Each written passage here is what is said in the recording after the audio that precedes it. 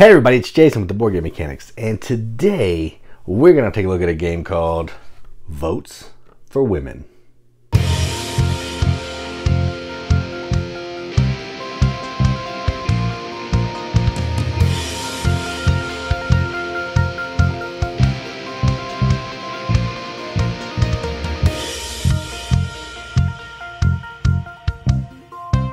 Votes for Women is a game published by Fort Circle Games, designed by Tori Brown. Plays 1 to 4 players, and I can't find the time on the lid. It might be in the rule book, but I have that buried. I've played a solo game in about an hour, so if you're playing with real people, look at about an hour and a half maybe. And effectively what you're doing in this game is you are taking on the role of either the suffragists or the opposition, trying to either get the 19th Amendment, which allowed voting based on gender and all that stuff as a right, passed, or if you're opposition, you want to keep that thing from getting passed, keep it at 18 amendments, and we'll be there. So that's kind of what you're doing. If you play solo, you're playing as a suffragist against the opposition bot. You can play teams and all that kind of thing, but what I'm going to show you is how to play a solo game. So let's go out of the table, check it out. Come on, play the game. All right, so here's a game of Votes for Women, all set up for a solo game. So in a solo game, you're going to set it up basically, well, I need to take some of these cards out here real quick. Basically just like you would a 2-player game, except you're going to be using a different deck for the opposition side. So I've done that.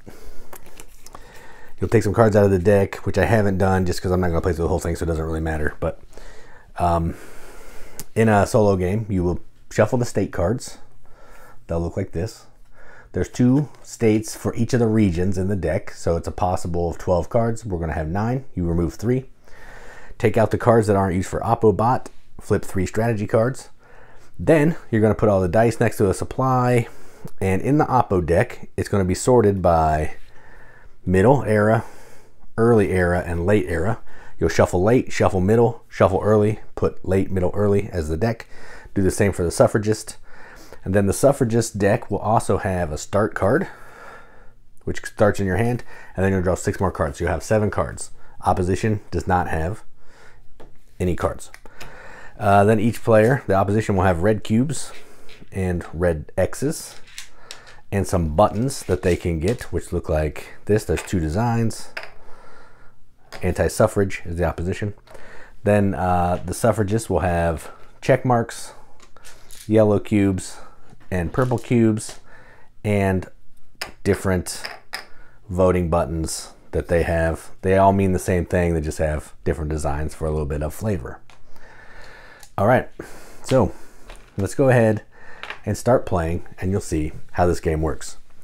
So in order for, let's talk about win condition first, I guess. So in order for the suffragists to win, they have to get enough support in Congress. That means getting these 6 pillars down in here on the dots to get congressional support for the 18th Amendment, or 19th Amendment. I think it's 19th Amendment. Whatever amendment it is, I forget. I'm terrible with this stuff.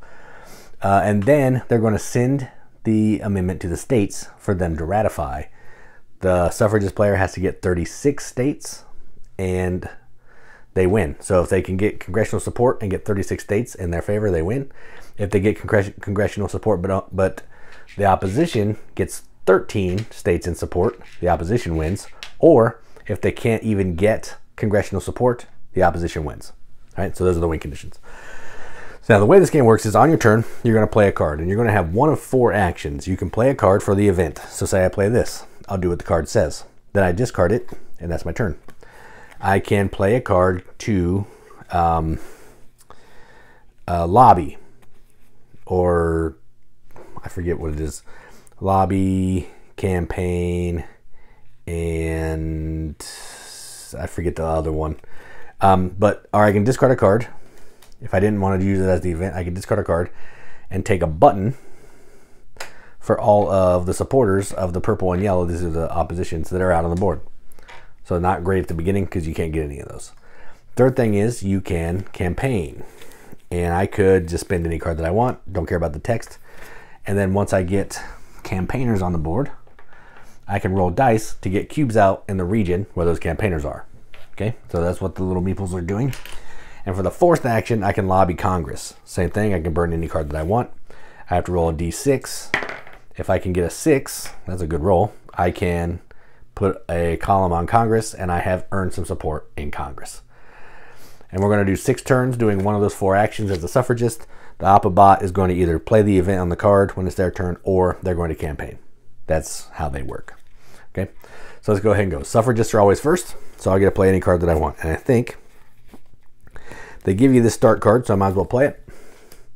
Seneca Falls Convention. Add 1 purple and orange campaigner to the Northeast region. They always go in the white circles on each region. Receive 2 buttons, so now they have 2 buttons. And I put 2 cubes in New York. Now, I'll explain the colors in a little bit, but mostly you want to spread different colors within each cube in each state, because some of these cards will let certain colors be eliminated, so you don't want to just put all of one kind of color in there. And that's my turn. So I did the event, done. Now, Oppobot, on their turn, on turns 1 of round 1, turn 1 of round 3, and turn 1 of round 5, they're going to play one of these starting cards. So their first card is the Patriarchy. Play on turn 1, round 1, add 1 campaigner in the southern region, and then add 1 in each state in the Northeast region, Atlantic and Appalachian region, and Southern region. So basically, all this side of the board is going to be getting a pile of cubes. Midwest too, right? Yes. So we're going to be putting a bunch of cubes down. Now, I already have some cubes in New York. Only one side can have cubes, so when I put one, when the opposition puts one down, it'll make one of the other ones go away. So it just eliminates some cubes. So let's go ahead and do all that. This is going to take a minute. There's a lot of states. I think there's 8 states in each region and 6 regions. Yeah, that right, 48, yep. Hawaii and Alaska are not states at this time, so they are not in the game. It's just what happened when, it's just whatever was a state at the time that we were trying to get suffrage for women. Almost there.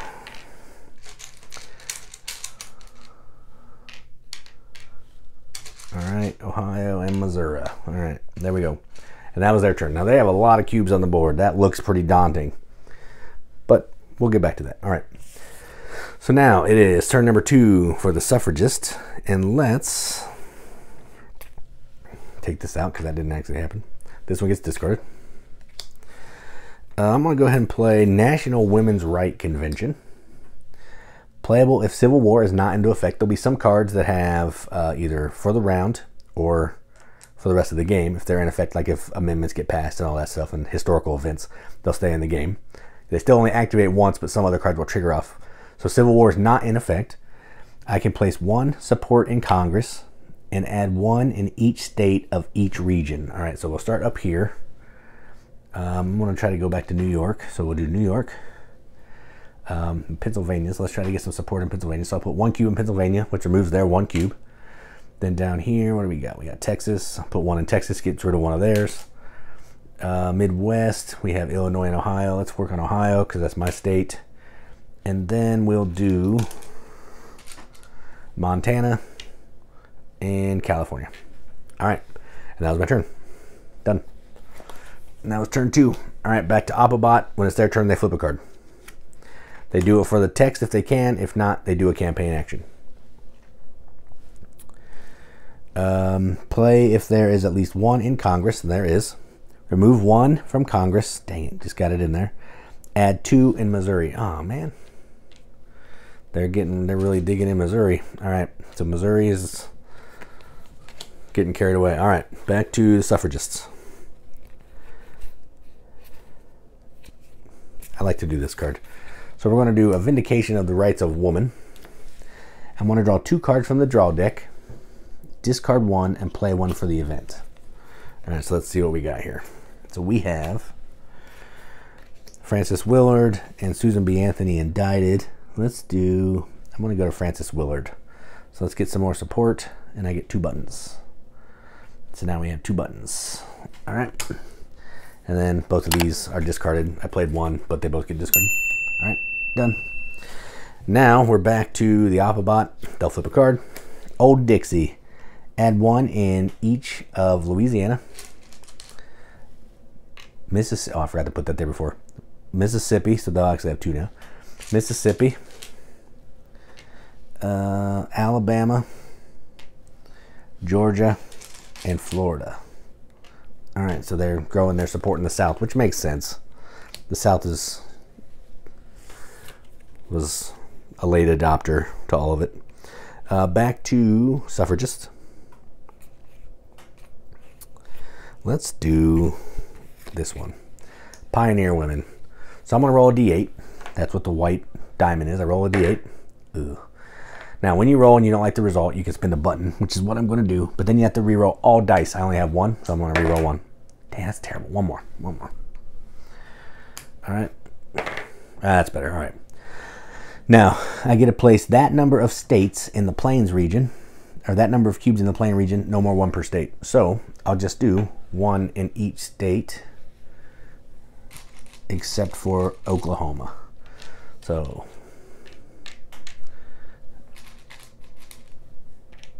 all right, and that is it. Now, before we go any farther, let's talk about these state cards down here. The state cards are one-time cards that you can grab. They're one-time use cards that you can grab once you get 4 cubes in a state that's in a card. It doesn't mean you're going to win the state forever. It just means you get a card, you get a one-time ability that you can play on your turn along with your regular card that you play. So you always play a regular card, and you may play one of these, which we'll get to, or 1 state card. All right.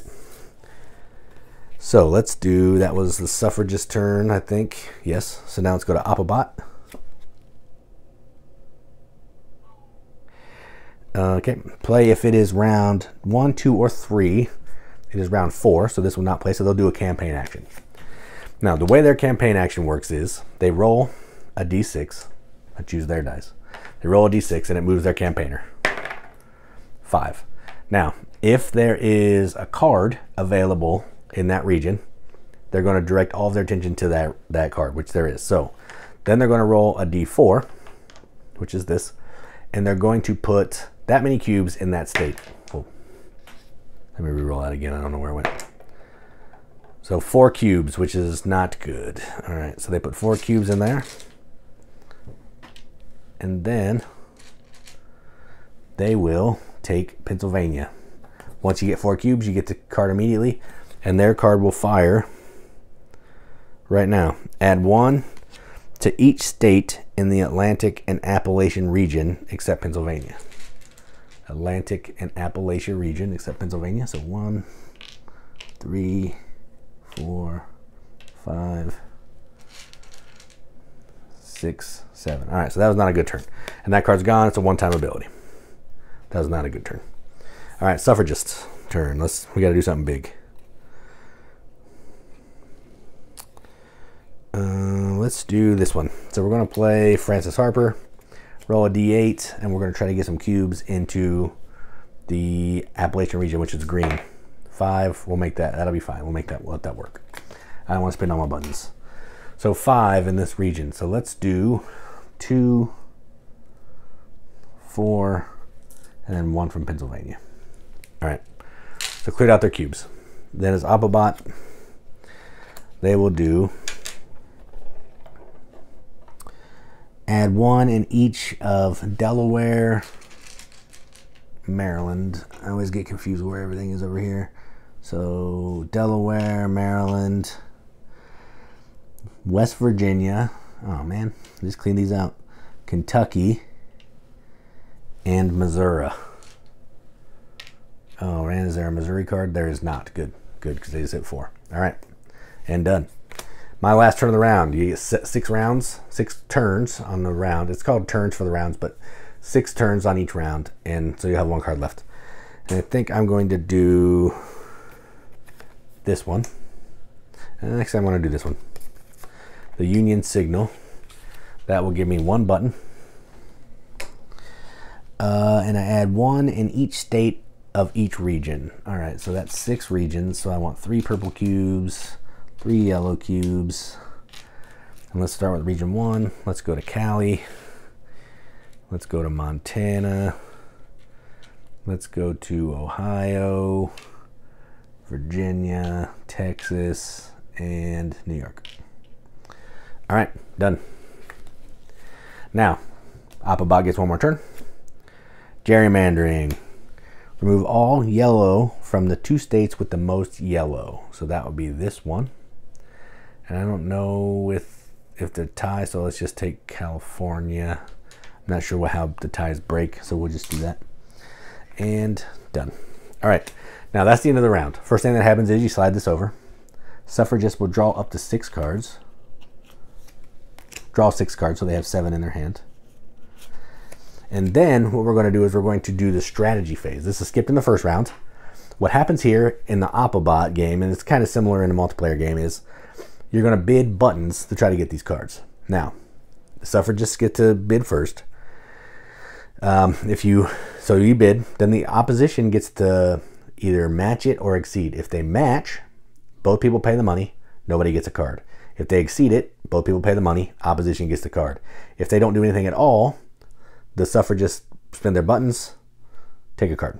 Right, so those are the 3. So I think I'm just going to go ahead and bid all 3. Now Oppobot is going to roll a d4. This is an 8-sided or 12-sided dice, but it's only 4. So they bid 2. So I have to lose all my buttons. I beat them. They had 2, I had 3, so I got to take one of these cards. Let's do this one. So I'll take this one. It'll go over here for me to be able to use whenever I want to, but I'll keep it over here so I know I'm probably going to use it on this turn. Then I'll flip a 3rd one. And now that's it. And that's how we're going to keep playing through 6 rounds. So let's talk about the end game here. So once Congress is officially lobbied successfully and they have sent the amendment to the states, immediately at that point, we're going to take a look at the board and make some changes. So we will look at the board. Let's go ahead and do this up a little bit. This one, just kind of want to show you a couple. All right. So any place that has 4 cubes will instantly get either an X or a check mark, depending on what side it is. So Colorado will get a check. They are in support of suffrage. Missouri will get an X.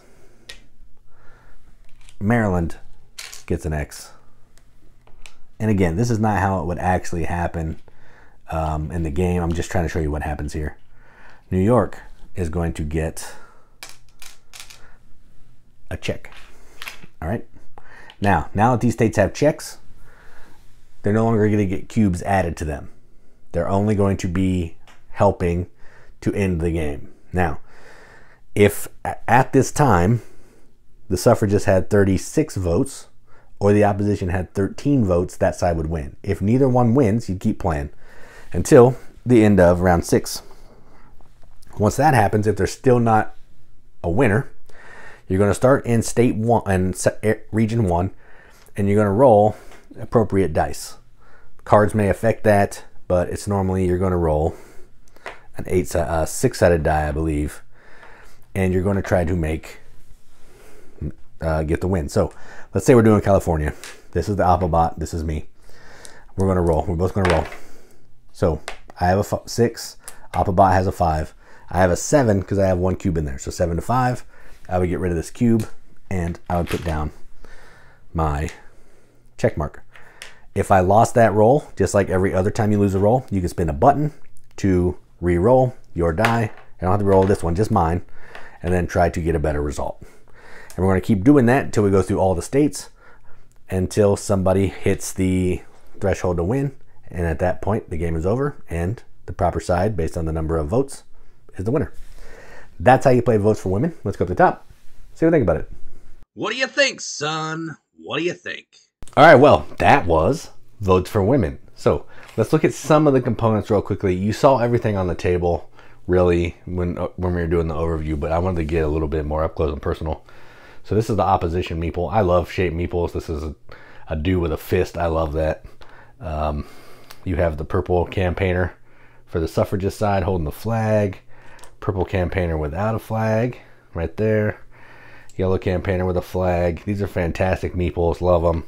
The check marks are really cool too for the suffragist side. They're really neat. Kind of like a chair. You can make it like a chair if you want. Check mark. X's. Those are cool.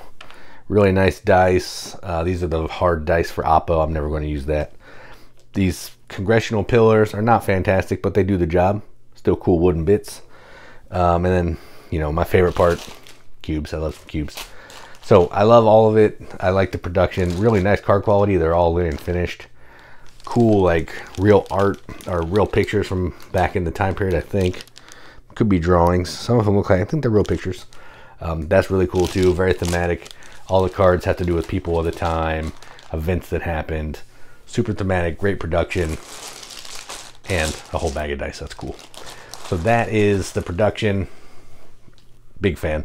Shores of Tripoli is another game that this company did. It also has fantastic production, great wooden bits, nice cards. So they're really knocking it out of the park with what they do, and they're doing it well. So let's talk about the game. Now, I've played exactly 2 war/political games, and that is both from this company. So Shores of Tripoli, which we have on the channel. I'll put a link or an I or whatever, so you can go check that out. And then this one. And I got to say, this one is amazing. Now, I've heard it's compared to like 1960, The Making of a President. I've never played that. I guess technically I played Founding Fathers as well. So three games. And that's a Jason Matthews game. I think 1960 is a Jason Matthews game. So I've never played that, so I can only talk about this one. But this one, love it. I love the card play. Everything you do takes a card. So it's kind of like Brass. If you ever played Brass, where, you know, if I want to build, I need to use a card. If I want to take a loan, I have to spend a card. If I want to build a railway, got to spend a card. If I want to take a loan, got to, you know, spend a card. So everything you're doing in this, you're using a card, even if you're not using the card for the event. And I love that. It seems so tense. I've played as both sides, and they both play very differently, but it feels different pressure at different times. Like I was playing a solo game, and I had all these cubes on the board, and I got the Congress to send the 19th Amendment to the states for voting. But I failed some dice rolls, and I didn't get enough support in the states. So I had all this, everything was going my way in the on the board, but I didn't win enough states. You have to win 36 states, I think, 36 states to win the game as a suffragist. You only have to win 13 as the opposition. So while it feels like when you're the opposition, things aren't going your way, you only need to win 13 because you need to have 2/3 to get it ratified and all that stuff. And it is so good. It is dripping with theme. It's super fun game to play. Great card system, great production, and I love it. So without belaboring it too much more, I'm going to give this a BGG accepted seal. This is going to get a 9 out of 10 on BGG, which is a 4.5 out of 5 wrenches on an arbitrary wrench scale. That means absolutely nothing, but we like to give it the games that we enjoy. And that's what we're going to do. So that is Votes for Women from Fort Circle Games. I'm Jason with the Board Game Mechanics. And as always, keep gaming.